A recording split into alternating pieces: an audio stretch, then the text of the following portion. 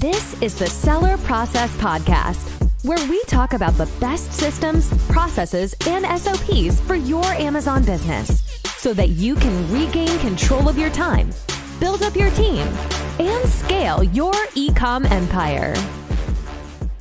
Hello, entrepreneurs. If you are looking to create a comprehensive PPC strategy to let more people discover your products, boost your conversions, and increase repeating orders from existing customers, then this episode is for you. Our guest today will share with us his strategy to cover the full buying cycle with ad hoc PPC campaigns that aim at turning simple Amazon users into loyal customers of your brand. I'm joined today by Mike Zagare, the owner and founder of PPC Entourage, one of the original Amazon ad software and management company, which has been acquired by Carbon6.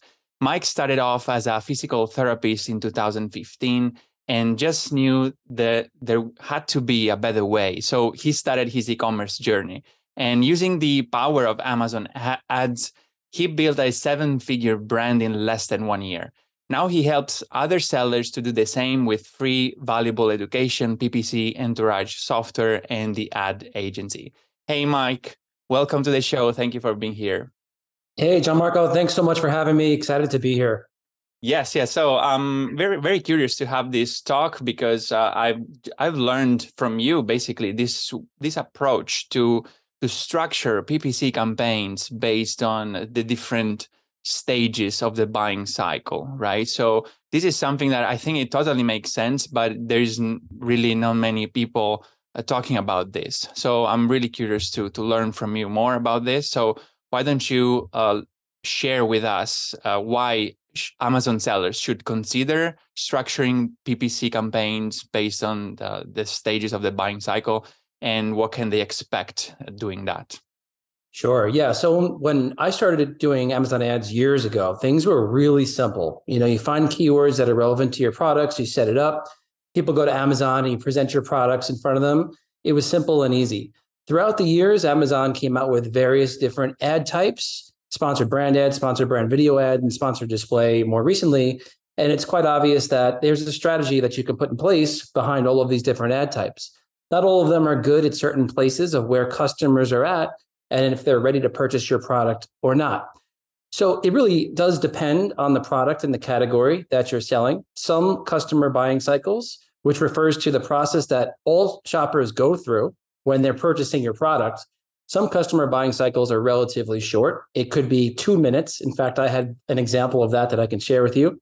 It could be 30 days. It could be several years of people going through a process before they're ready to make a purchase. So really quick, when I was up one night, I was on my phone scrolling through Instagram, and I saw an ad for this it was a sock that was like a low sock below the shoe, like so that people couldn't see the actual sock. It's for people with big feet, and I have that. So I didn't know this actually existed, and the actual ad, this person was getting pulled across the soccer field by this sock. And I was like, oh my gosh, this is crazy. I didn't know this exists. So in that moment, I was now aware of a new product. That's called brand awareness. And it struck me right then and there. I'm like, holy crap, this is something I've had a problem with my entire life. I have huge feet. This solves a problem that I could, potentially benefit from. So then in that same exact ad, they go through all of the considerations that I could have made. Well, what if I could just buy a cheaper one on Target or in Walmart? Like, what about that? They were showing me that those socks fall off feet easily, that they make you sweat, all of these different things. So in that actual 2-minute frame, I was considering the alternatives, and I was saying to myself, okay, well, this seems like a really viable product. And then they put up the call to action, shop now, buy this now. It's on discount. There's a coupon. And I was like, okay, let me go ahead and purchase these because it fills that need. And the reason why I bring this up is in those 2 minutes, I went through the entire customer buying cycle. And this is what sellers and shoppers are doing as they're going on Amazon. They're seeing certain products. They're seeing different brand ads, different sponsored display ads. They're considering your products. Maybe they've heard about you on TikTok or Instagram or something, and they're going to Amazon to see what other alternatives are out there.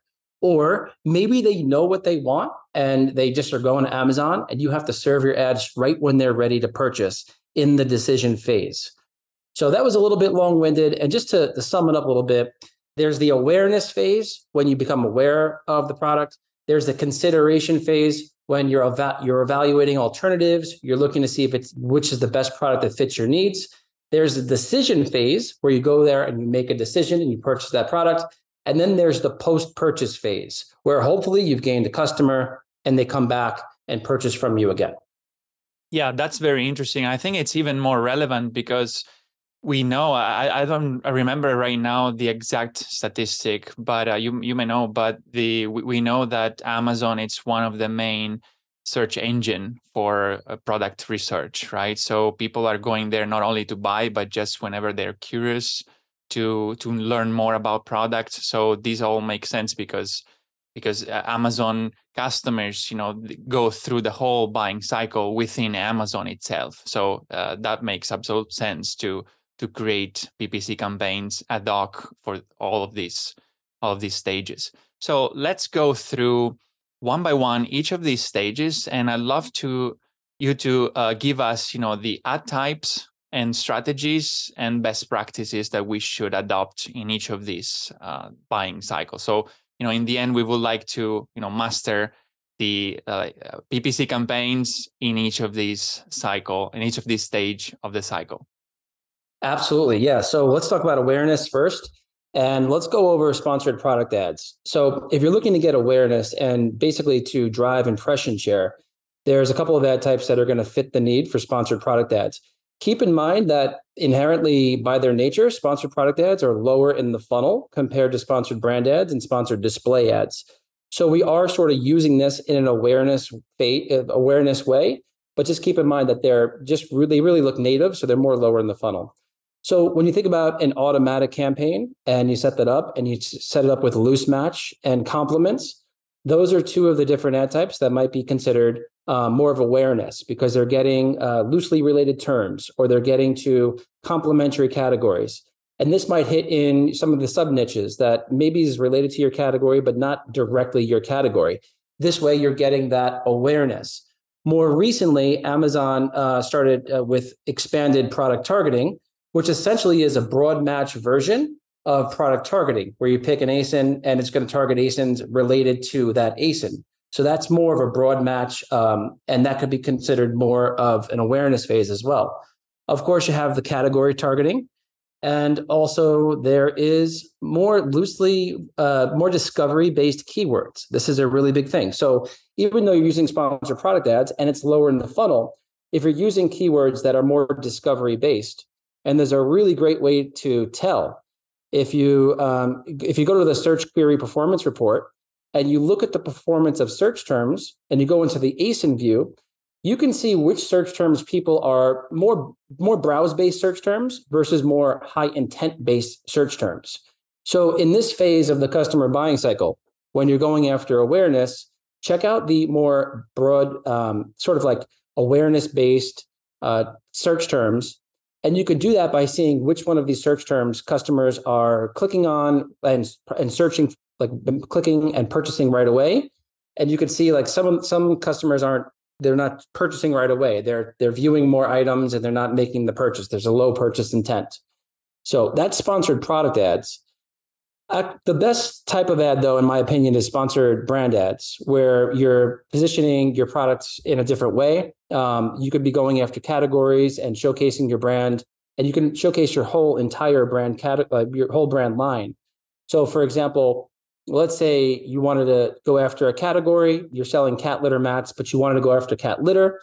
You could then go after cat litter in like a brand discovery-based campaign using sponsored brand ads. That'd be a fantastic way to do it. And you could even do it with sponsored brand video ads.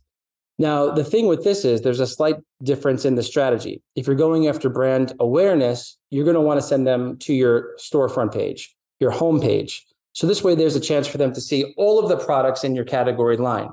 They're not looking for something specifically. You want to make them more aware of what you have to offer. So by driving them to your entire storefront, they can then see what's in your product line. They can go and make a decision and see, what's right for them.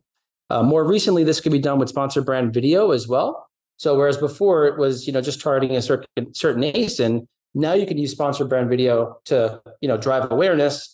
And it's really great too, because you're not paying unless they click. So you're getting that awareness anyway, which is just great to get that impression, those impressions. Sponsored display can be used this way as well. Very simple and straightforward.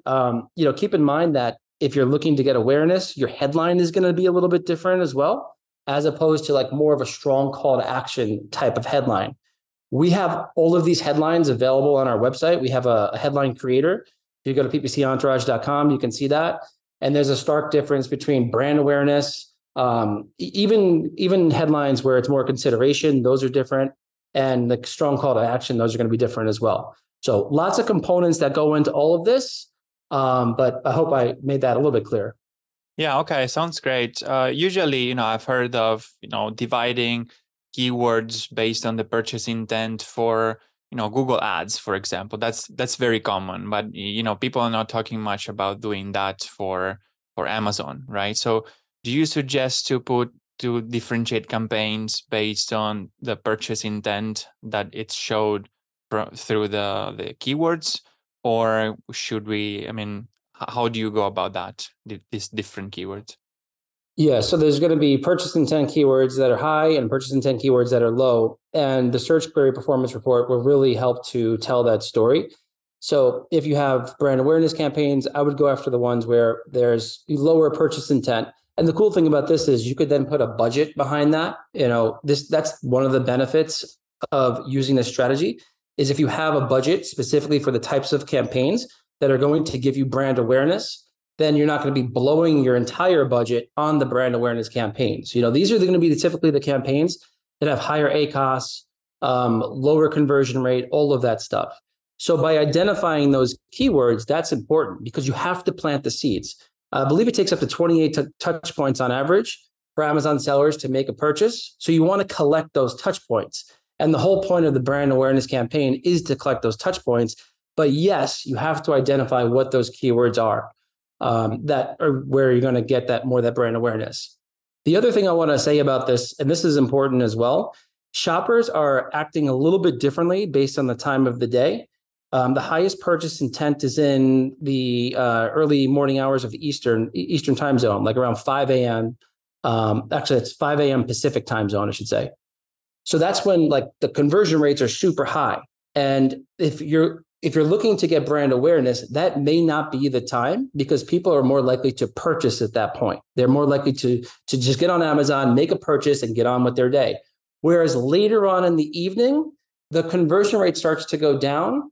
So this is when you can start to do more of that awareness play and maybe have a budget for that, maybe even consider day parting and starting your campaigns later in the day during that window of time when shoppers are more likely to be in browse mode. This way, you're not busting through your budget on brand awareness. Wow. Okay. That's the first time I've heard that. It's very interesting. What I'm wondering is that, in these awareness-based campaigns, if we're only looking at ACOS, as you said, because these are not, meant to convert. Obviously, we would love to convert them and have that buying cycle within a minute, like you said before, but many times it's not. People need several touch points. So I'm guessing ACOS might not be the best metric to look at because these are awareness based campaigns. So we should expect not to convert. So do you think we should look at other metrics, because otherwise we will always be kind of a failure, all those kind of campaigns, right? If we only look at ACOS. Yeah, the first thing is look at tacos on an overall account level. So we call it true ACOS tacos, which is your ad spend margin impact, which is the amount of money you're actually spending to make a sale. It's a really important number, but also look at that on an individual ASIN level, because that really will tell the story of how that ASIN is performing. Is it underperforming relative? Like, is it not spending enough on advertising? In which case, then you can boost up your brand awareness play. Is it overspending? Like maybe you're at 15, 16, 20% tacos, and that's like just eating into your bottom line too much. Then you might want to reduce your brand awareness play. But ultimately, once you've got the tacos under control, then you could start to look at things like cost per 1,000 impressions. new to brand sales? Like, what exactly is that spend bringing to the table? We actually call it awareness ad spend inside of the tool. We used to call it unproductive ad spend, but we changed it around to awareness ad spend because realistically what it's doing is it's bringing awareness to your product. And you want to see like what's going on behind the scene with that awareness ad spend. What is it leading to, ultimately? Yeah, cool. All very interesting. Let's go to the next phase. It's the consideration phase. What are the ad types and strategies that you suggest to adopt? Yeah. So a lot of these ad types, you probably, these different strategies you probably heard of before, but I'm going to tie it into consideration phase. So now people are aware of what you're selling, and they're considering your product or another product. They're going to be looking at things like reviews, price, all of these different things. So any kind of competitive advantage that you have, you want to showcase that competitive advantage. You can showcase that in your headline. So you can do a sponsored brand ad once again, but maybe with a different type of headline. Definitely sponsored display ad, product targeting, where you're competing and targeting different ASINs on their product detail page. Any ASINs where you have that competitive advantage, you can use all the different ad types. So not just sponsored display, you could do sponsored product, sponsored brand, not as much, but sponsored display, sponsored product ads for sure. Sponsored brand video, I have not seen ads yet on the product page, but that's probably coming. So think about where you have that competitive advantage. Also think about your search term report. Wherever you have 3 or more orders on the search terms, we used to call that campaign the ACOS scraping, but it's also great. We also consider it the consideration campaign because these are the search terms that have converted very well, and you want to be considered for those search terms. They may not be your winners, your top 20%, but they've converted, and you want to be, you already know there's a good alignment between the audience and your product. So this is when I would take, ASIN scraping and search term scraping, and across all of the different ad types, I would target those as well, because that'll give you the consideration as well. So that is the other thing I want to say is in terms of the headline, where if you have something that stands out about your product, you can customize your headline, because remember, people are considering you versus someone else. And that's another reason, Gianmarco, I like to just break it down into this, because it helps you develop a strategy behind why you're making an ad. Like, you're not mixing different types of ads and doing an awareness type of headline when you're really going after a consideration audience. Okay. Yeah, got it. It makes sense. Again, I love, this approach to think, I guess, everybody, it's already running the ads that we mentioned. But the thing is, now they all make sense within a structure and a strategy that goes through the different buying cycles. So we can tweak it or think of the metrics in a different way. So we define success in a different way, not just with making an order, a purchase, but also in other way, because we're thinking that we're moving this customer from one phase to the next and the next. Right. And this is really interesting too. Like in this phase, like click-through rate is really important. We're trying to get the click. We're trying to get people onto our page. And also, I forgot to mention retargeting, remarketing would be great. People who might have already hit your page already, you want to get them back on your page. So all of these things are the consideration and getting as many touch points as possible. Yeah, absolutely. Makes sense. So then the next phase is the purchase decision. So what we do, what's the best practices to target the people in that stage? Yeah, so these are for the high intent, purchase intent search terms, where people are really not browsing very much. You'll see in the search query report that people don't go very deep into the search results. They very rarely get on the second page. They're just on Amazon to make a purchase. So in this phase, if shoppers are there and already in the decision phase, you want to be seen at the very top of Amazon. They're probably not going to see you on the second page or maybe even the bottom of the first page. So whatever you can do with sponsored product ads are the best ones for this, but even sponsored brand ads as well, to modify your bid to get to top of search, to identify which search terms are the high intent, and then get there to get that high conversion rate search that sale. This is considered the decision phase of the buying cycle. When somebody goes in and really is ready to purchase, you want to be visible in that stage. Yeah, absolutely. I think this is among all, this is the most straightforward kind of the phase that makes more sense. And I guess also most of the customers on Amazon are kind of in that stage. Many customer on Amazon are in that stage already because they just shop, they search the product just because they want to buy it, and so they're ready, and they will probably purchase the first few listings that are on top of search. So yeah, that's definitely what converts the best. But Yeah. yeah, go ahead. Well, let's talk about the guts of a sponsored product ad. There's certain things that you can do to get up there. And we're talking about these types of campaigns. We're talking more about exact match. We know exactly what target we want to go after. We're going after it with exact match, and maybe doing a top of search modifier. That's like the combination and a fixed bid. Like that combination would work really well. And then over time, as you have history, maybe you try the dynamic up and down. If this is something that could work out really well for you, that's something you may want to test. But that's what we're talking about in terms of the guts of a sponsored product ad, and likely similar to a sponsored brand ad, although you can't do the modifier for sponsored brand ads.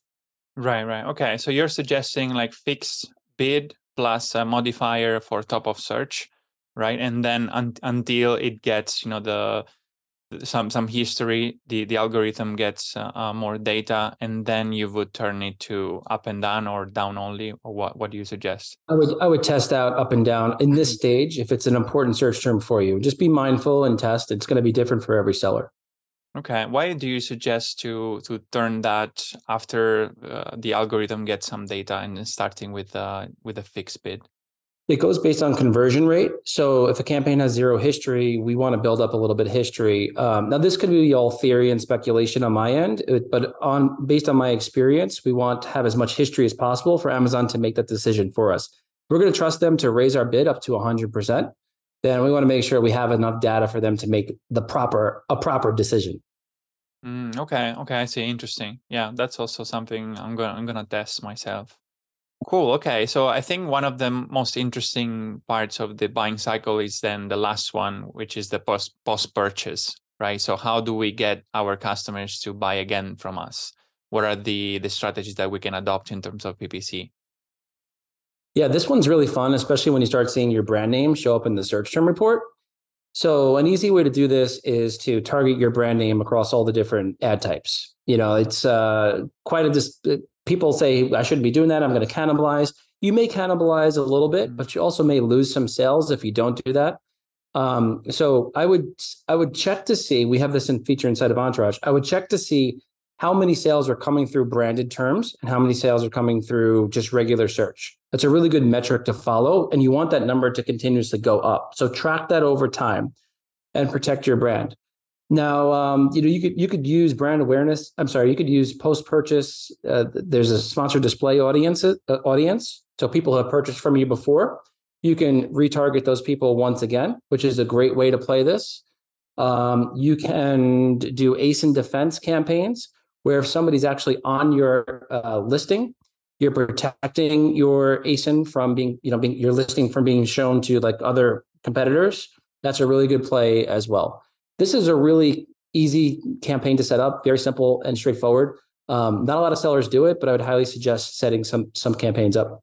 Yeah, absolutely. Actually, I totally agree also with one that you mentioned, protecting your ASIN. It's something I'm doing it actively, and I've seen very good results. Those are some of the campaigns that are performing the best for me, like targeting my ASINs with other ASINs that I have, because they're all, kind of variations of each other. So it works very well because to conquer the kind of retail space, the real estate space in the page with your own products instead of your competitors. So that has been working very well for me.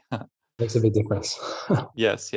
So, all right. So we're almost at the end. I'd like to ask you our signature question.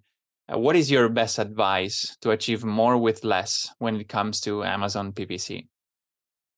I thought about this and I was thinking the top thing that you could do is improve your conversion rate, because everything's going to work better with an improved conversion rate. Now, I don't know if that's a cop-out answer because you probably heard it before, but any little tweak that you can do to incrementally improve your conversion rate, obviously your ad performance is going to get even better.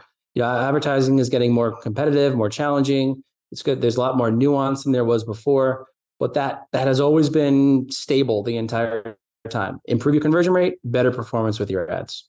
Yeah, totally agree with you. I mean, that conversion rate is kind of the king of all the metrics, right? So most important metrics to grow and look at.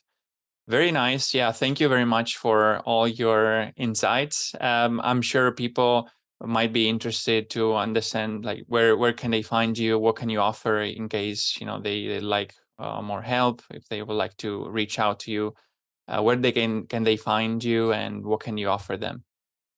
Yeah, head on over to our website, ppcentourage.com. And you could also email me, Mike at ppcentourage.com.